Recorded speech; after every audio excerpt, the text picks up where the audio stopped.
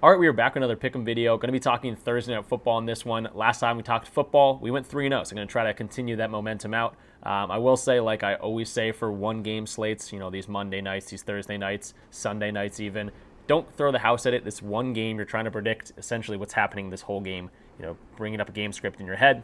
Is someone going to be playing from behind? Is someone going to be playing with the lead? And then you come making plays based on that. You can make a few different scenarios in your head, but again, you're just trying to figure out exactly what's going to happen in one game rather than, you know, spreading value out across a full slate of games or multiple sports. So don't go too crazy. We're going to talk 3 plays, and again, trying to go 3-0 like we did for Monday Night Football. Except this one might be a little bit harder to predict. The Patriots offense, we have no idea what's going to happen. The wide receivers on that team just don't really do anything. Brissett's not throwing the ball. Ramondre Stevenson for the running back there.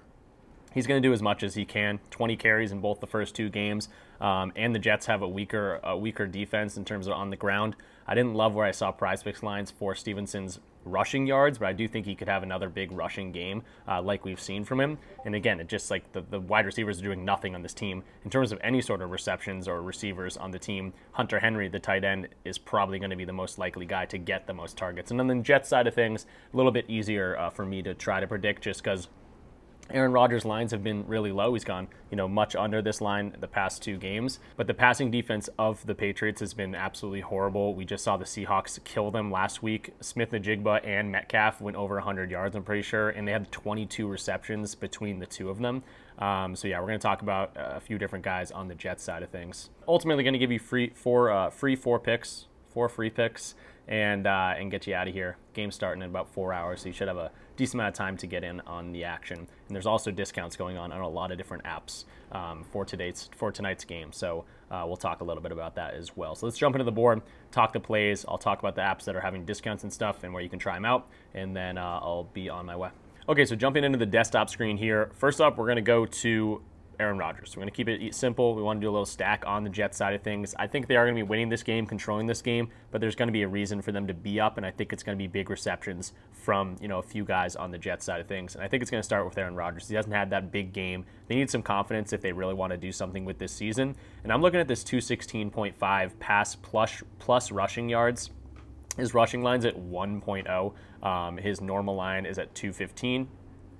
Oh wait, his passing yards is the same as his. Okay, that's weird. That shouldn't be the same. But yeah, we're obviously going to do this one. This is what I'm at. 216.5 passing plus rushing yards. You can see this is great value in terms of other books where they got it. PrizePicks at 216. That will probably get moved. But Underdog, a lot of these other places already at 221. And if you're going to do a combo line, you can't have the passing yards the same as the passing and receiving. I guess you can for Rodgers because you could get negative yards here. But I'm just going off the market value. I do like where the other books have this at 221.5. And the passing yards is not the same as that. So you could go to passing yards. They're very much the same. Rodgers isn't going to, you know, rush for 100 yards or anything like that. But I do like this. This is a nice little starting zone. Now, next up, I want to go to Garrett Wilson.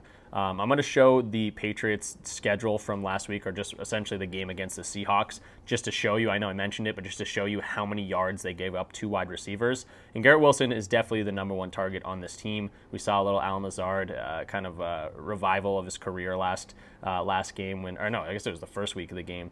Against the 49ers when he had a few receptions in a row. But then he was quiet in week 2. So I'm going to stick with Garrett Wilson here. You could go to his receiving yards for sure. I might go to his receptions at 5.5, again, just because of how many receptions they gave up. So I'm going to go to Garrett Wilson, just 6 receptions. I think he's going to get there. Great combo, great correlated stack for Rodgers to be throwing. I know if he's going to get his yardage, Garrett Wilson, his number 1 target, should also be getting up in terms of his receptions lines. Now, I can pull up Garrett Wilson's outlier page, and we're going to do that in a second. So let me get the outlier page of Wilson up so I can show you his receptions lines, what he's been doing the past few games, and I'll also pull up, you know, what the Seahawks did to the Patriots here.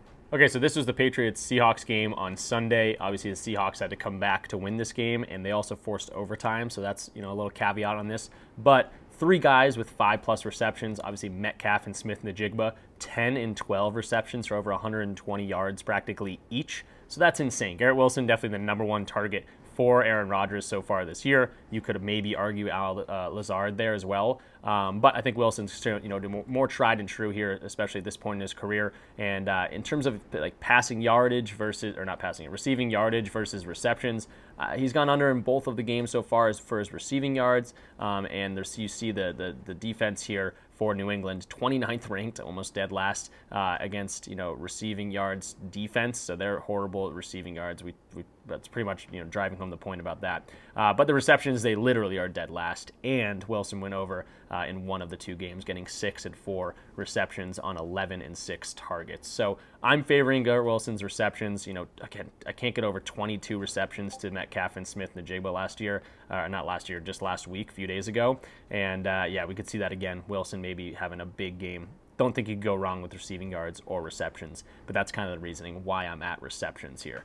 So that's the first two, and then the next guy I want to talk about, I went to him one time, I forget what game it was. It might have been the first game of the season where Mike Williams barely even saw the floor, ESPN alert. But I'm going to Mike Williams again, 5.0 fantasy score. Projection models are liking this. Market value is liking this. I just like this in terms of what I think is going to happen, and we see how weak that defense is for the Patriots. So getting people involved, Mike Williams just needs, this is 2 receptions for like 15 yards to get us at 5. If he gets a touchdown pass all of a sudden. Last week he had his first reception of the year, a 19-yarder. So if you can get 2 of those, that's going to get over the fantasy score here. Going over to DG Fantasy, I will pull up the fact that Mike Williams, a lot of other places, is a little bit higher than this, if I can spell his name right. A little bit higher than this at like 5.8. Like a lot of people at 6.0 now. So this is just continuing to rise. So 53% hit rate there. Very good in terms of market value. And then I do have a projection model here. This is RotoWire's projection model. Any of the tools I'm using, if you're interested in them, definitely check out the links in the description. Use my link. You're going to get some sort of benefit for using my link. And I appreciate that as well. So let's look at Mike Williams here. They're thinking he's at 7.65. So a lot of things pointing in the right direction here. I know he's had a very slow start to the season, but if I think Rodgers is going to be slinging, if I think these guys, the receivers are going to be very active tonight, I think Mike Williams getting at least 5 fantasy points is pretty doable, especially considering the fact that it's not taking away too much from Garrett Wilson. So this little 3-man stack, really, really solid. You're going to get a tiny little bit of a payout shift. I think when we add our 4th play here, it's going to be a 9.5x rather than a 10x. But I really do like this little stack here. I know they'll probably be controlling the game, might not have to be throwing the ball down the stretch of things, but the Patriots have been a little bit better than they've anticipated. So, if they are behind this game and Rodgers has to be throwing, that's even more power to us. But in terms of this little stack, I think it's very doable for any sort of game. But against this whack passing defense from the Patriots, I'm really liking what I'm seeing for these 3 guys. And then before I move on from the Jets completely, I have to at least mention Breece Hall. The Patriots' rushing defense has actually been really good, so that's why I'm favoring the receivers here and Aaron Rodgers. You can't go wrong with Breece Hall. He could definitely get a few receptions if you want to go that way too. But yeah, he's been dominant. The Patriots have had pretty solid rushing defense, though, to say the least. So that's why I'm kind of staying away a little bit from Breece Hall, unless there's a discount or something we can attack on a different app. But continuing out this 4-man, I want to get a nice 9.5x for you guys. And the only guys that, again, I can trust is going to be Hunter Henry. You could look a few things here. His receiving yards, I don't mind that. His receptions at 3.5. I wish it got bumped down to 3 just because the books are favoring the under on this line. So I'm not personally touching that. His fantasy score at 8.0 is another one that kind of is getting my attention here. But the guy I really want to attack is Ramondre Stevenson. I want to go to his rushing yards at 67.5 because the Jets' rushing defense has been their weak spot. We've seen a few guys go for crazy numbers. Remember Jordan Mason when McCaffrey got ruled out in week 1. So I really want to go to his rushing yards. My projection model is not liking it as much. We can look real quick to see if it's a good market value play.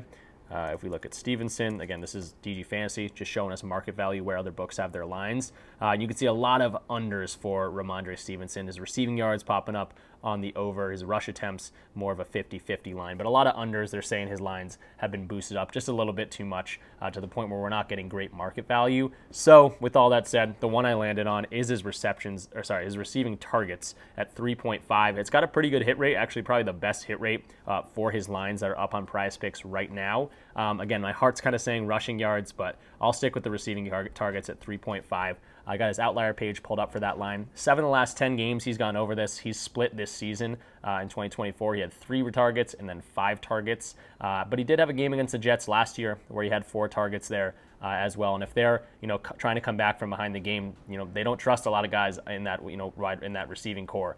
So I would not be surprised at all if he drops down, goes for a little shovel pass to Stevenson and he gets a few targets that way. So that's one I'm going to land on. That's going to be the four-man for you guys for PrizePicks. Again, nice 9.5x. I don't know if you guys noticed this, that auto goes to flex play now. That's confused me a few different times, and I'm like, how is this only a 5x? Power play, that's how I play the four-mans, and it's a nice correlated stack here. So Stevenson's going to be our one Patriot. If you want to go to another one, maybe putting Hunter Henry in there. I just can't trust anyone else. And then for our Jets, again, Aaron Rodgers, Garrett Wilson, Mike Williams. Nice little three-man stack there. Hopefully Rodgers is slinging the ball, especially early in this game. And Mike Williams is kind of the one I'm a little skeptical on, but not really, just because his snap percentage continues to rise, 17% in the first week. I think like 63% in the second week, maybe even more than that. So that's continuing to rise. He's coming off an injury. They don't want to rush him back into things. But now it's week 3. They got to get him going, and this is a good team to do it. So, yeah, really liking the Jets side of things. Ramondre Stevenson's going to be the four-man there. So that's the free pick. I want to talk a little bit about some platforms that have discounts going on. If you want to take advantage of those, I'm going to be making plays for those as well and posting those in the Discord before the game starts. And if you want to get in the Discord, it's an awesome way to get in for free. You sign up using my codes to these different platforms. You get advantage of the discounts. You get advantage of deposit matches of some sorts. And again, you get into my Discord for free. So let's do that real quick, and then we'll get out of here. All right, so the first one we should start off here. This is over on Betr. Betr has insanely good lines. Like, I'm talking, the other day I found a minus 160 line on Betr where they're paying you out like a normal PrizePicks play or a normal Underdog play. So you're getting like minus 110 value for a minus 160 play, and they very consistently have minus 140 plays. If you don't know what any of that means, it essentially means that you're getting access to a lot of very valuable plays over on Betr, and they keep it very simple over there. You can use code RichPicks to get a 100% deposit match up to your first $200, and today they have Garrett Wilson, one of our plays from the day, down to 4.5 receptions, so definitely go ahead and hammer that. I think it's like a $10 limit on each of these plays, but still pretty solid. Form a little, 5-man or whatever, and the payout system on Betr is actually even a little bit better than PrizePicks as well. So get on Betr. You get a free month of my Discord when you do sign up using my code RichPicks. All the stuff isn't down below, but also Garrett Wilson kind of a discount there. If you want a free square though, Chalkboard running out a free square for all users, 0.5 passing yards. Obviously he's going to get there,